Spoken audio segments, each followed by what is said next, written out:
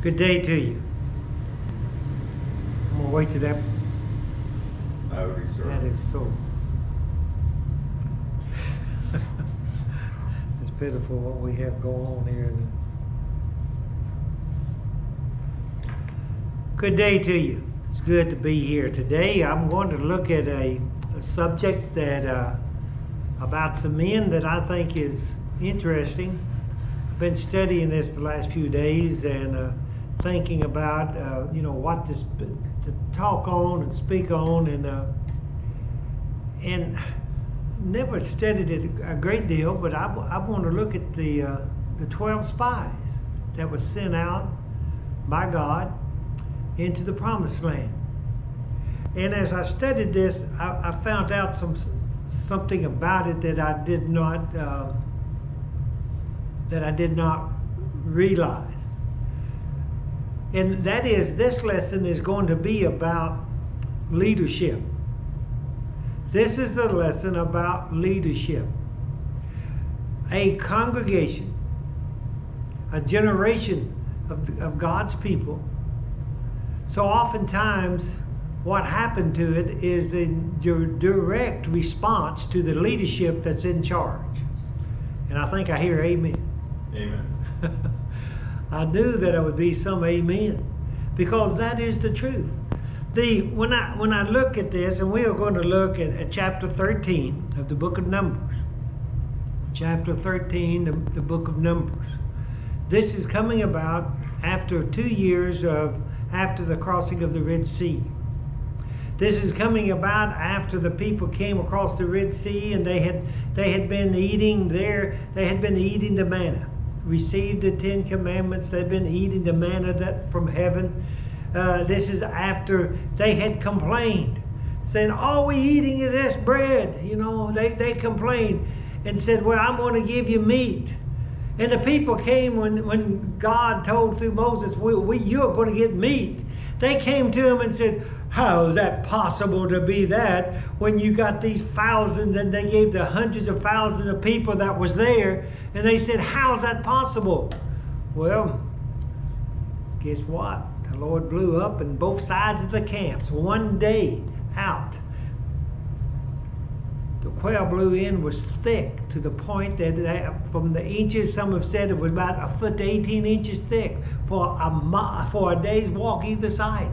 And the people, what did they do? They had the meat. And then, of course, they took it in and they just killed and stacked to the point that God was unhappy with them, because they was basically putting it to the point that was a waste. This happened. But of course, he kept feeding them. And then they came up after 2 years to the promised land. There across from them, they was able to look at it. And then we come to the story here in 13. It says, "And the Lord spoke to Moses, saying, Send men to spy out the land of Canaan, which I am giving to the children of Israel." And by the way, I used to think, for some reason, I didn't read this right in my mind. Let's read it again. I'm going to read you the way that I've always thought, because it says, he said, "To the land of Canaan, which I may give to the children of Israel." It didn't say I may. He said what? He said, "I am giving." It was already in the possession. It was already in the contract. He was giving it to them. Isn't that right? That's what it said. It says, "I am giving to the children of Israel from each tribe." He said, "I want you from each tribe of their fathers, you shall send a man, every one a young recruit among them." No, it doesn't say that either. I used to think that's what was sent for, a young scout. But let's look and see who they sent. Who did God tell them? Who did he say? It said, "Each tribe of your fathers, you shall send forth a man, every one a leader among them." What? He did not send out the young boys or the young men. He didn't send out the young. He sent out whom? He sent out the leaders. Not the men that thought they was leaders, but the men that was leaders.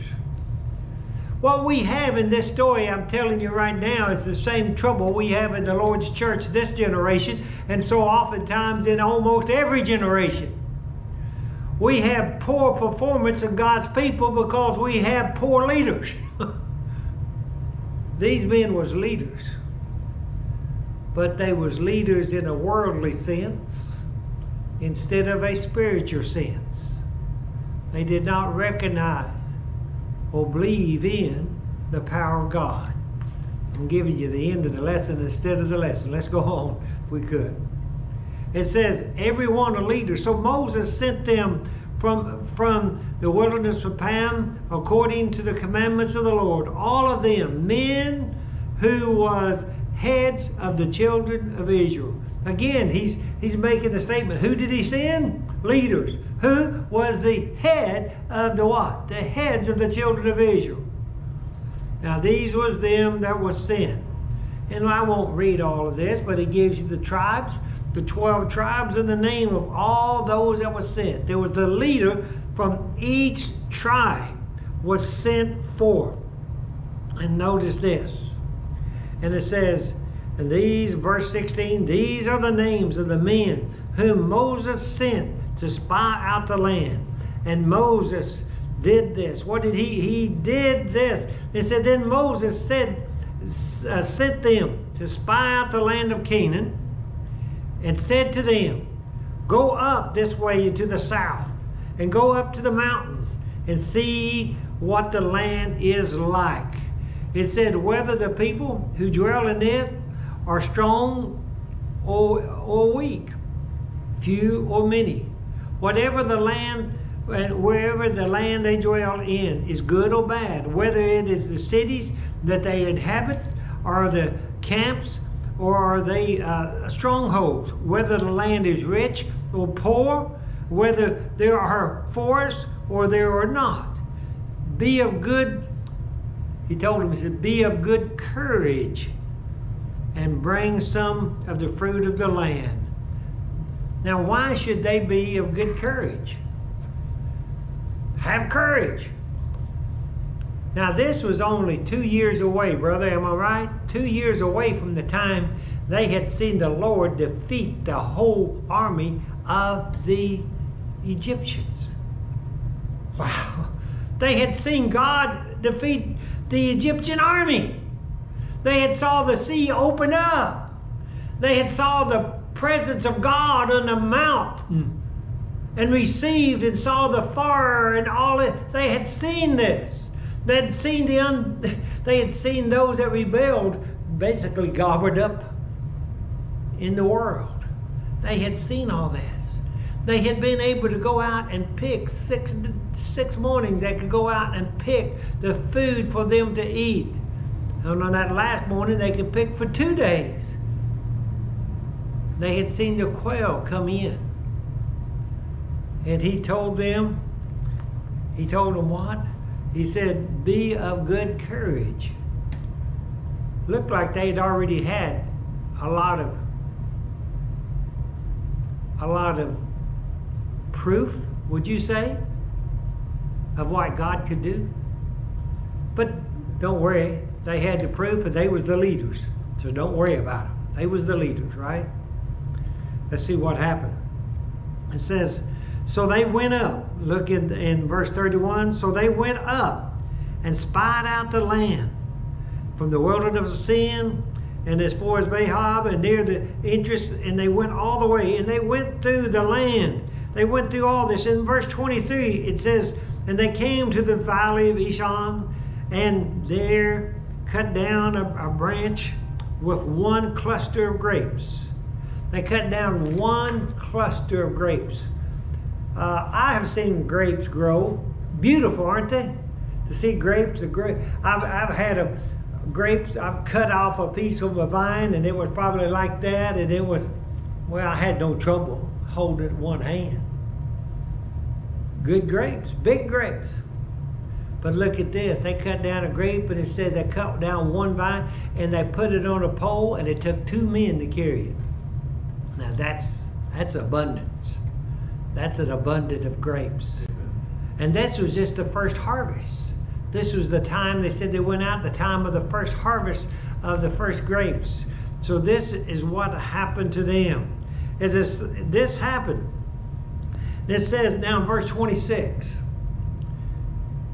Now they departed and came back to Moses and Aaron and all the congregation of the children of Israel in the wilderness of Pan. Notice, and they brought back word to them, to all the congregation, and showed them the fruit of the land. Man, look what the Lord's going to give us. Look at the size of this grape. Look at this grape. 1, 2 men to carry it. Look, this is what the fruit of the land is like. Don't you know the people was happy to see that? It wasn't until the leaders started talking to them. Till the leaders started talking to them. Because then they told him and said, we went to the land where you sent us, talking to Moses. We went to that land.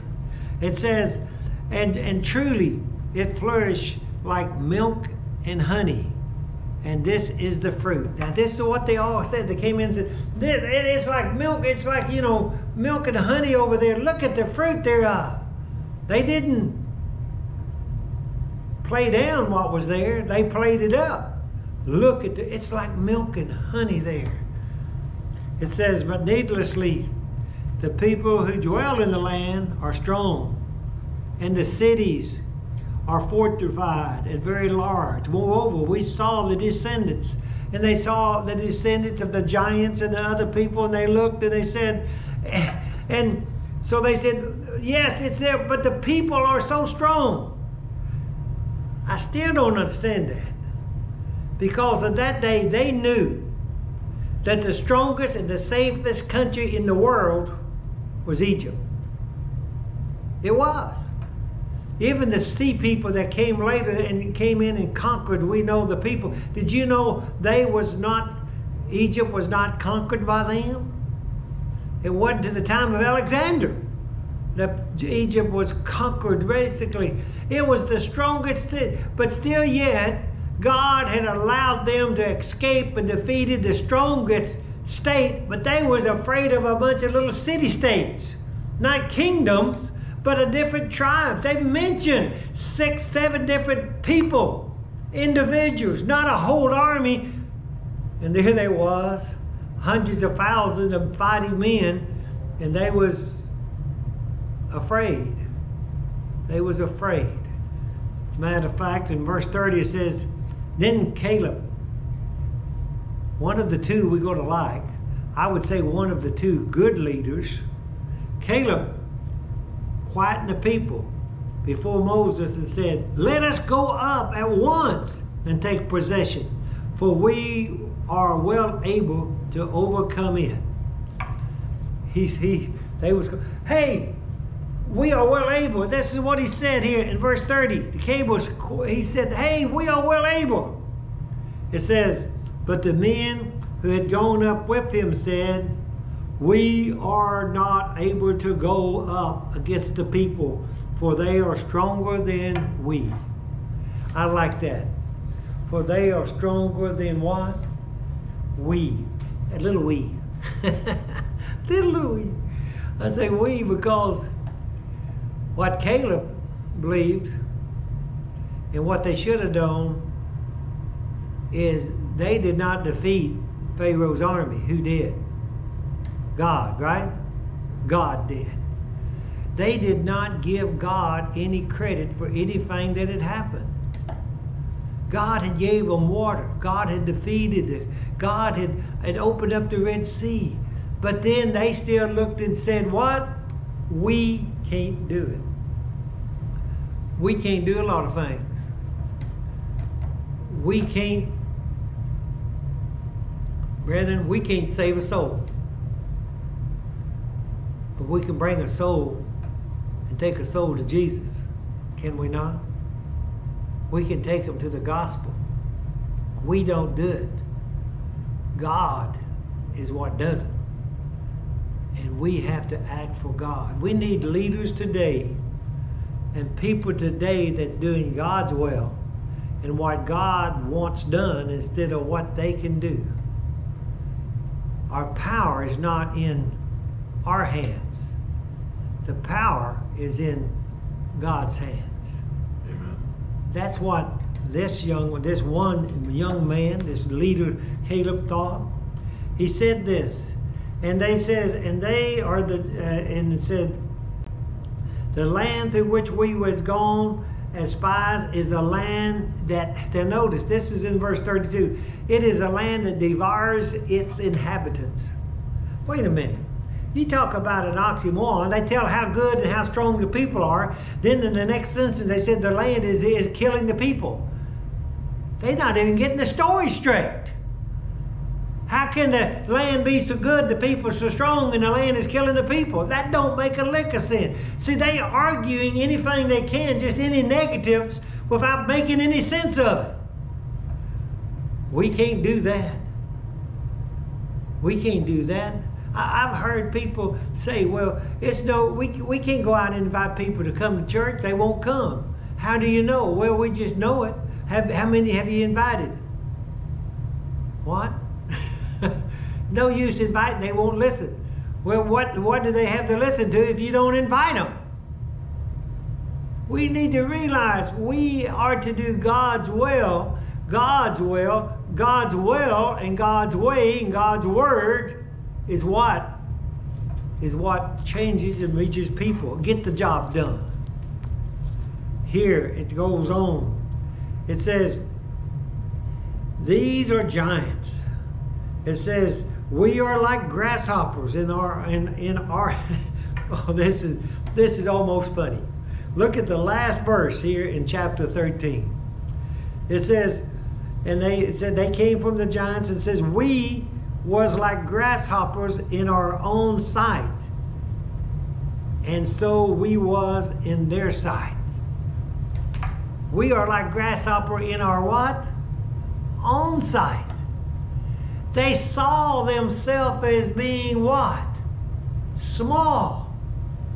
They saw themselves as being small. If they saw themselves as God's people at being small, they was basically seeing God at too small. Amen. But this is not the end of this story. Chapter 14, it goes on. It says, the people said this, something that they live or die to regret saying, if that makes sense. Look at chapter 14. It says, so all the congregation lifted up their voice and cried, and the people wept that night. And all the children of Israel complained against Moses and Aaron. And the whole congregation said to them, if only we had died in the land of Egypt, or if only we had died in the wilderness. They looked and said, if only we had died in the wilderness, we wouldn't be disappointed. They basically, they said, oh, if we only died in Egypt, basically it was saying, if Pharaoh had only killed us, or if we'd have died in the wilderness, we wouldn't be not humidified, but what am I trying to say? Not you, made light, put down.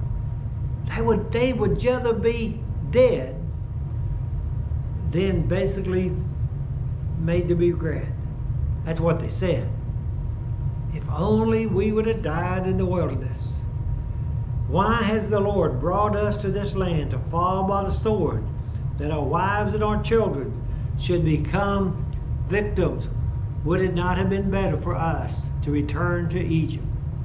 And we see what happened there. They tried then, we're going to tell you the story, they tried to get somebody else. They said, hey, let us elect a new leaders. Let us get somebody else. Let us go back to Egypt.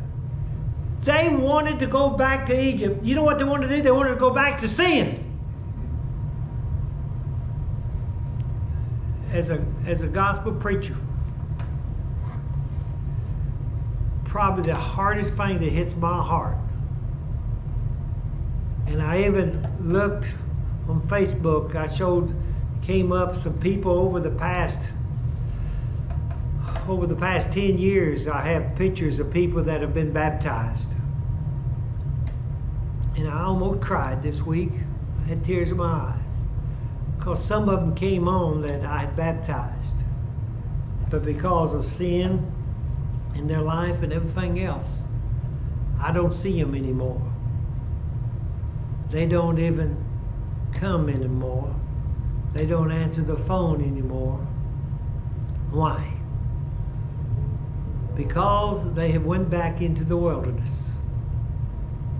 They have went back into the wilderness, went back into Egypt, went back away from God and God's word and God's way. Why did they do it?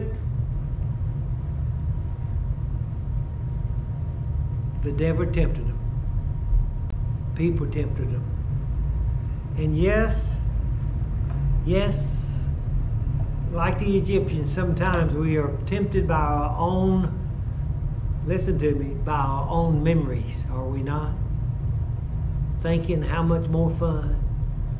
I've had people, when I was converted, went back to Oklahoma home, and a lot of my friends and family, they thought I was just putting on a front.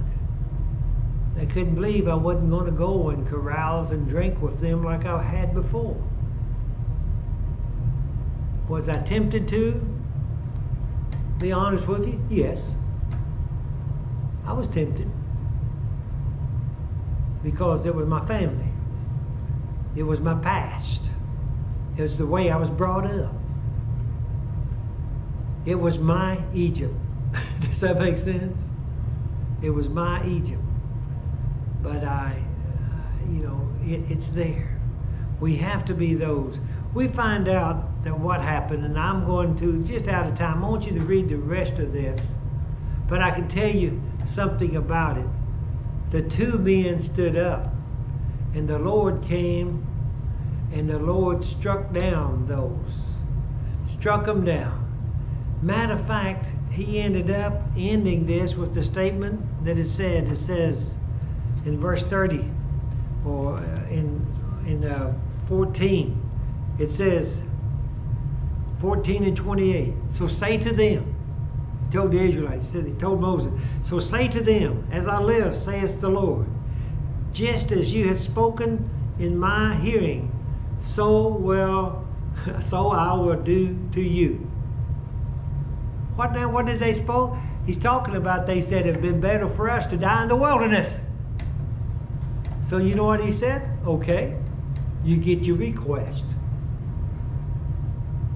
I had never seen this. They said it. He said, okay, you get your request. They went and they didn't go in, all but the two.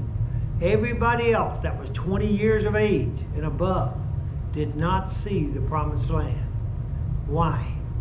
Because they, as an adult, had turned their back on God, forgot what he had done, and didn't believe in what he could do. Have you forgot what God has done for you?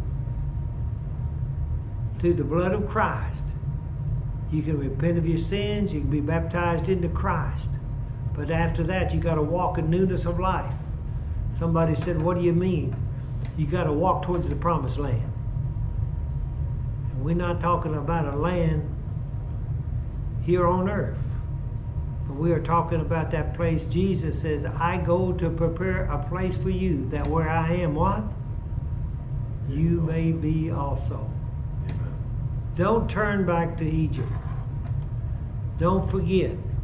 And yea, leaders, try to lead people where God wants them to go, not where you think you can go, but let us have faith to see that God will allow us to go where he wants us to and where he makes it possible.